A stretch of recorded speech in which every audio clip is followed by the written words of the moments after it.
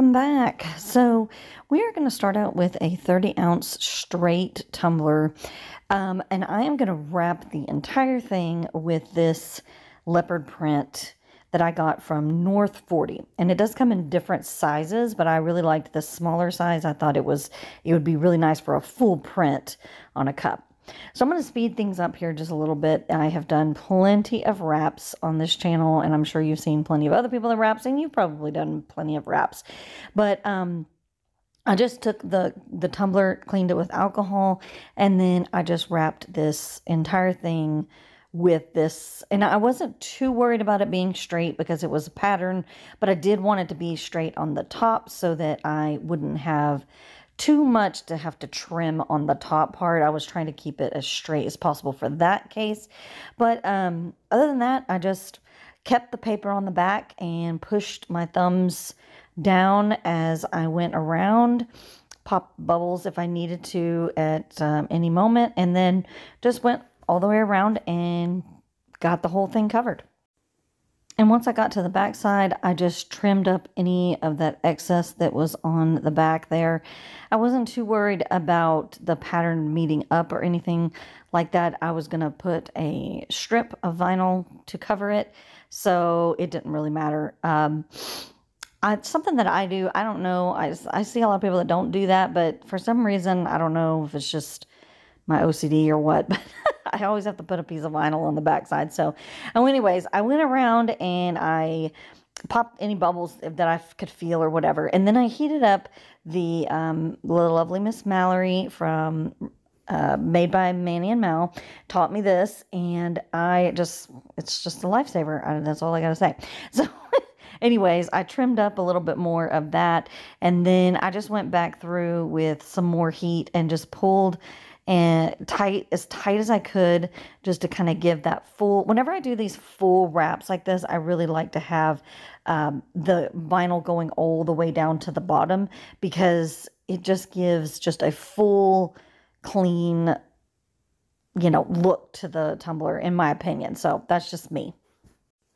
So once again, I had a little bit of rippling at the top, and so I just took my heat gun and just kind of slowly heated that up on the side. Like, again, I have sped this up quite a bit just for the sake of time. But I heated up the top there and kind of pushed that down a little bit to get a better sealant on the top. And then I just trimmed off the excess on the bottom, and we're at this point now. So the cool thing about doing a vinyl wrap is there is no need for epoxy on this. I can just go right into my double-sided tape, and this is, I have used double-sided tape many times, as you know, if you're a fan of my channel, but I just love it. It's just so convenient to do a straight line, and you can just, like I said, you can do it right over the vinyl, so you don't have to do any painting, you don't have to do epoxy or anything like that. So that's what I love about this. Now, I had decided that wherever I was going to put this to give the look from the bottom to this stripe, I was going to measure from that point going up, just so that I could get an exact measurement. I'll show you what I mean by that.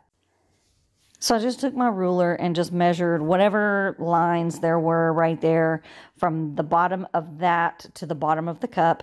And then I just went from there and then made a little mark with my weeding tool. I just kind of took a little divot out of the vinyl there. And then I just put the next piece of double-sided tape at the bottom of that mark that I made there. And then I just went on from there and I was going to do the 3 colors, because I kept looking at the different colors, and there was like orange and pink and green and navy and like a lighter pink and then like a darker pink. So I kind of picked these 3 colors that are available at the Glitter Ranch for the reasoning, because they have such a color shift to them in just the right kind of way that allows you to have the 3 different types of colors in each one of those colors. I don't know. It just really, like, once I started pulling them out and was really looking at them and looking at the shift that they have, or the iridescence, or the, like they have kind of a gold and whatever. They are just really beautiful colors. And I have everything listed below. And there's also discount Paxton 10 that you can go onto the Glitter Ranch and get these glitters. They're beautiful, fine, perfect. They come in shakers. It's awesome. And they were really, really complementary to this tumbler and the colors that were in these leopard spots. So as I'm shaking them out, you can see that they just have there's just kind of shift to it that really allows for, like I said, all those colors in that leopard design to come through. And I just took a brush after every single one and just brushed off as much as I could so that I could open up that next piece of tape and we wouldn't have any excess glitter kind of floating around so that it would cause any kind of issues. Now, and this is Fireball, and I love Fireball. It is just this beautiful red, orange, but then there's like a tinge of pink there, and it's just a really cool color. And like I said, all three of these colors were specifically picked because of their the way that they could complement the colors in this tumbler. Anyways, I'll stop saying that because I think I've said it like 14 times now. But anyways, so, and I really loved the colors of this because it was like an Easter. It was like almost like an Easter kind of leopard print, which was, you could kind of really have some fun with it instead of going, traditional, light pastels or whatever. I thought it did kind of have an Easter vibe to it as well. So I am using Crystal Lac glitter glue, and I'm just putting a little bit in a container here, and I'm going to take a paintbrush, kind of like just a real thin paintbrush that fits the size of that tape there, right? So that way, when I'm painting the glitter glue on to put an extra layer of glitter, I am staying within my lines. If I had something that was really big or wider or too small or whatever, I just really wanted to find something that was like just right in those lines so I could stay within that area so that when I did glitter it, we weren't getting too much outside, causing too many, flaws, going all the way around the tumbler. Once again, I sped this up just, for the sake of time. I am not doing this that fast. I was doing it very carefully, very slowly, so that I could make sure that I wasn't getting a bunch of glue on the outside of the, the lines there. And so I was kind of thinking that this was Mod Podge. I did this in the very beginning where I was thinking, oh, I've got to, I need to put glitter on this before it dries. But Crystal Lac glitter glue does not dry anywhere near as fast as Mod Podge. So you can paint this whole all the way around and then do the glitter. You do not have to wait for, you do not have to do it quickly because this is not going to dry very quickly. It's going to take about 2 hours to dry, which in this case, in some cases it's a good thing. In some cases it is a little bit, more time than you want to wait. But, there's pros and cons to everything we do.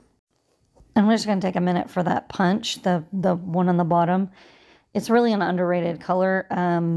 It's so beautiful in person. There's such a purpley, pinky shift to it that if you were ever doing some kind of sunset, which I have used it in my Halloween sunsets, it can give you such a blend that, so anyways, it's an underrated color in my opinion. So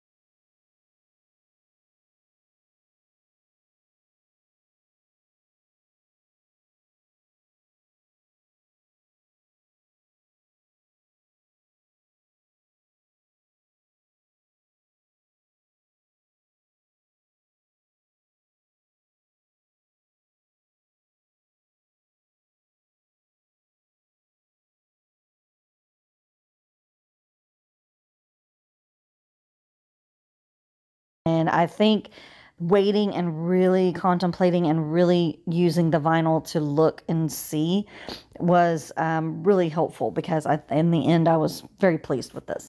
So I sealed this with like 3 coats of clear sealant, because I wanted to make sure that it was not going to move anywhere, because I had all that white in that vinyl there. And then I put a coat of epoxy on this.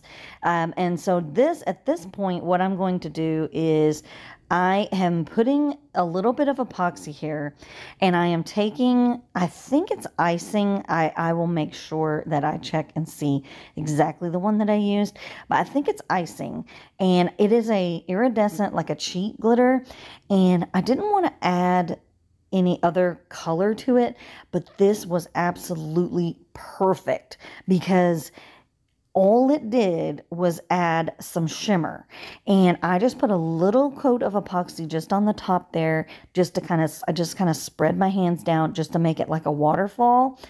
And you really can't tell, like right here, you can't really tell that there's a glitter on there. But let me tell you, whenever you start seeing it move around in person, the glitter is so cool. It just gives this really cool little sparkle. So after I did that, I just kind of took the parchment paper and just kind of flattened it out just to make sure that none of those glitters were poking up. So here is the first coat of epoxy. So at this point, I have wrapped it in vinyl. I have glittered it. I have Crystal-Lac glitter glued it with an extra cover, and I mean, with an extra coat of glitter. And then I took it outside, I spray sealed it a bunch of times, and then I added a little bit of epoxy on here.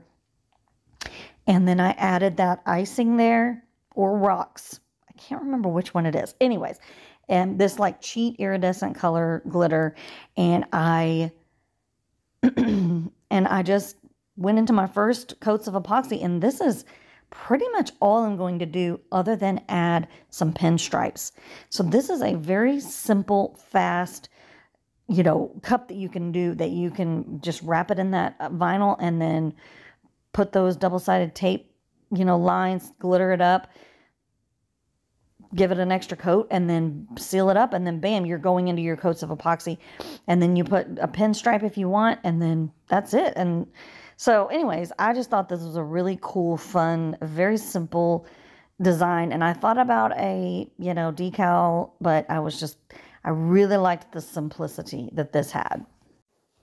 So I had some of these from some cups that I had done for Christmas, a Christmas order.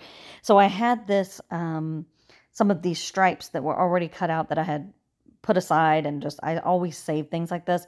And so I was like, these will be perfect, because the navy in in those spots as well, this is like a really dark blue glittery vinyl. And I just thought it worked out. It just really brought all of the colors together. I did go ahead and put a pinstripe on the top and bottom of each stripe, just to give it, a completed look, and so it wasn't so raw looking on that glitter. It wasn't that bad, but there was just a little bit of like a jagged edge that I thought, just put those little pinstripes, and then you'll just get a real clean, nice look.